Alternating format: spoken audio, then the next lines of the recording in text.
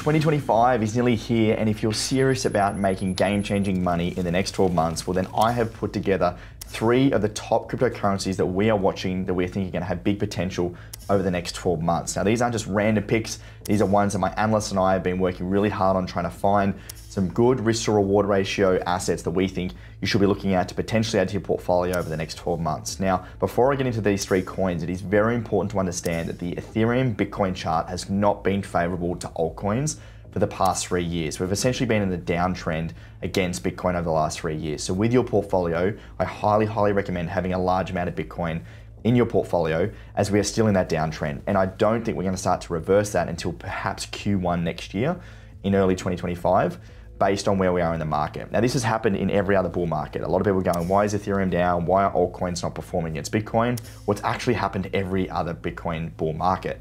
What tends to happen is Bitcoin leads the market, we break through all-time highs, we get that price discovery, and then Bitcoin starts to consolidate and money flows down into other assets. Now we're not quite there yet. So timing is super important. So you want to start to look at these assets, maybe not deploy just yet, but having an eye on some of these assets to start to have your own portfolio. Now, if you've got a lot of altcoins in your portfolio, that's actually going to be a big detriment to your performance over the last 12 or 18 months. And it's something that we continue to teach, that Bitcoin, regardless of what goes on in the world, will continue to grow based on macro factors and where fiat supply is coming in, inflation.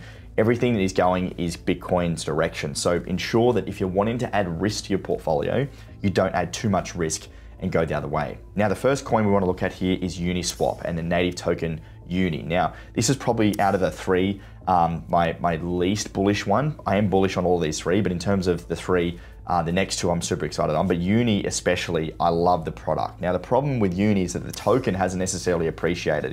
In fact, it's actually down 85% from all-time highs, but the volume that Uniswap has had has been massive, and it continues to have a great stronghold in the DEX volume.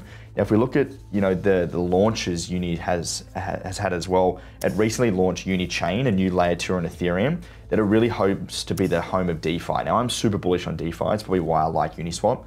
I think DeFi will continue to be an innovation that will continue to drive. It's not the most sexy narrative because it is a little bit old right now, but I think it's going to continue to build a lot of on-chain capital as we go into a maturing crypto market over the next few years.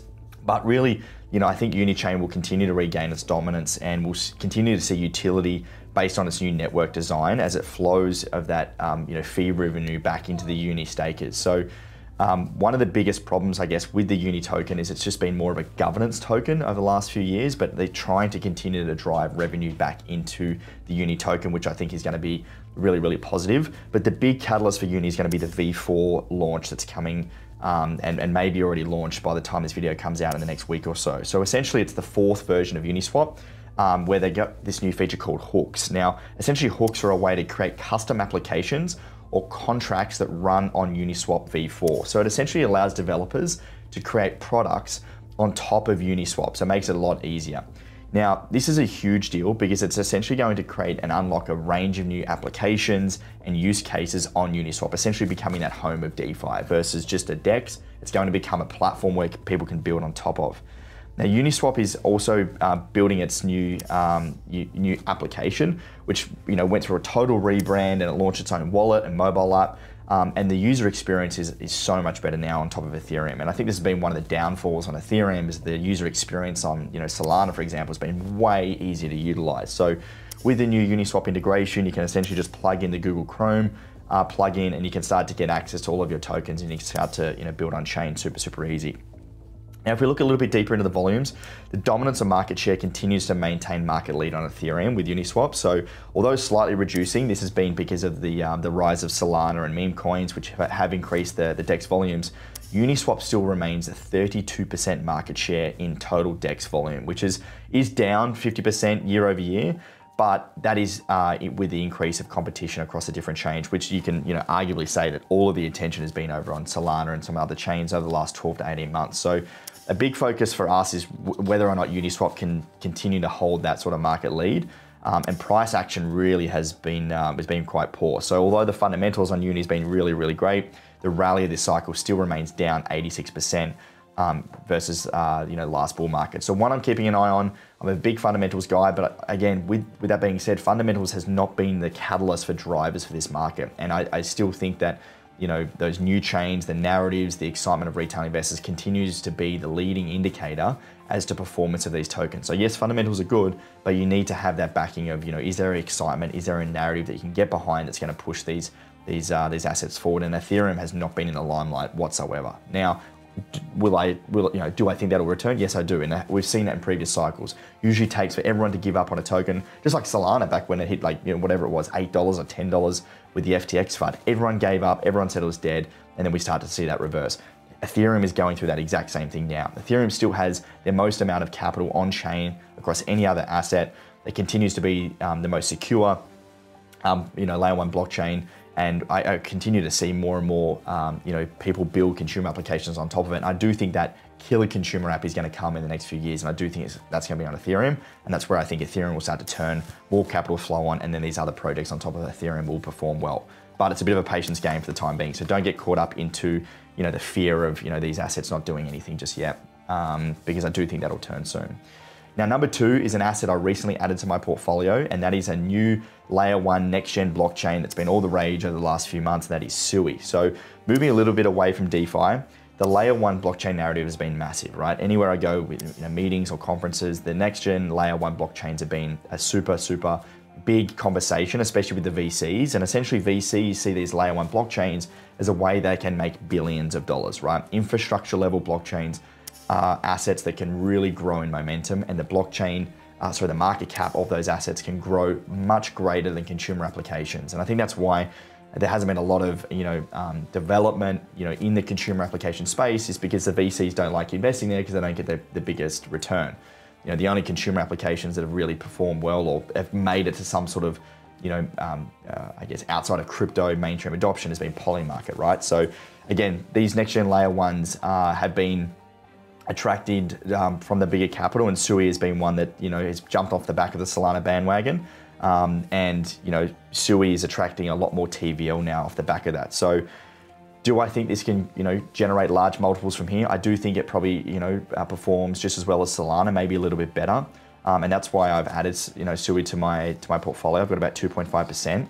Now, historically, the performance of layer one blockchains have been essentially based on the amount of TVL that it's been able to drive from outside investors. So as more value is locked into the network's ecosystem, it attracts more developers, more projects, more liquidity, more PR, more everything. And that's how it can increase its overall market share and competitiveness. Now, since November 2023, Sui TVL has climbed from 90 million to over 1 billion. So it's up over 1,000% in a little over a year. And in the last 12 weeks, Sui has grown from 300 million to over $1 billion. It's up 233% in just over 3 months, which is pretty crazy. Now, the other thing we need to be careful of, especially with these VC-backed projects, is the token unlocks. Now, unlike other protocols or layer ones, which have extremely fast unlocks, like Solana, a lot of these projects really try and get their VCs to unlock their tokens, and that puts a lot of sell pressure on the market. Sui has done things a little bit differently. So they've already had a big unlock this year in April 2024, and they don't actually have any other big unlocks to come. So although 65% of the supply is yet to be unlocked, supply will gradually hit the market rather than all at once. So by 2030, only 50% of the total supply will be unlocked. There is no short-term unlock dumps that could help this bull market, which is pretty unique. And I think that's been a big catalyst for investors to have a little bit more confidence that they're not going to get in and then have all their VCs just dump their tokens on them on day one. So one of the big things a lot of people overlook is those token unlocks, and you can see on that chart here just those long drawn out token unlocks versus some of the other projects. And this goes to all of your altcoins, by the way, especially those utility tokens. Be aware of the supply increases. Those supply increases can completely kill the demand of a project and really put sell side pressure on the project. And that's why a lot of these projects don't grow in size, is because there's so much sell pressure demand, because a lot of those VCs get early access, and we need to be wary of that. Those VCs are the ones that fund the projects make a lot of money, VCs make a lot of money, and the retail are the exit liquidity, and you need to be aware of that. Now, Sui has a few different points of difference, I guess, versus the other blockchains, and the biggest one for me is the gaming unit. So the Sui Play gaming unit, currently in its pre-sale phase, And it's trying to build this dedicated gaming platform on the Sui blockchain with a focus on low latency, high performance experience in Web3 gaming. So we know that the gaming is going to be a big narrative in the retail cycle, and there's a lot of games and assets trying to come into crypto and a lot of external developers. There's a big fight for market share on where those games are going to be built, and Solana's fighting for it, Ethereum is, and Sui is as well. And I think that's a big catalyst for Sui in the next few years. And also creating wallets is super easy. So if you've used Sui before, you can actually create your own wallet using your Google login account. And this has been a big thing. I think the user experience for people being able to use these wallets is a big driver for growth and adoption. That's why Solana has been so well received, because it's so easy to create a wallet, right? So Sui has got these new novel ZK login solutions that allow you essentially to use your credentials from like Facebook or Google or whatever to log in and create an account, which makes it super seamless and easy to use, which is really cool. And also the other thing to do with Sui is it's got one of the leaders in active addresses. So the amount of users on Sui using this Sui blockchain is quite high. So the daily active addresses, or the DAAs, is a key metric of success for blockchain ecosystems. So the number really reflects the actual engagement. Like, this is real people using the network we can track and utilize to see how many people are using on chain, is quite high. And we can see Solana leads a bunch of the other alternative non-EVM layer ones, but Sui is comfortably in third place, beating the likes of Aptos and SEI as well. So looking at the adoption of these chains is really important. A lot of those older chains, looking at Cardano, etc., don't have a lot of on-chain adoption. You've got to be careful as well, because a lot of these blockchains are botted, trying to create false demand. So you have to be careful. But Sui is definitely growing in its users as well. Now, last thing is the risk to reward. We also always look at risk to reward, right? What is the risk that these projects won't actually play out what it's trying to do, and the downside risk of investing versus the reward? What's the upside potential of these projects? And Sui is a still relatively small market cap compared to Solana. So Solana currently has a market cap of around 80 billion, which means it's quite big in size already, right? So, for Solana to try and make it 10x, it would essentially need to go to 800 billion, which is, I think in the highs of the all-time high market cap of Ethereum is 580 billion, I think. So we'd essentially have to go, 50% higher, or 20 or 40% higher than Ethereum's previous all-time high to get a 10x on Solana from where we are now. Sui, on the other hand, has a market cap of 5.6 billion. So those that miss out on Solana may think that, Sui may be that next layer one blockchain that could get that growth.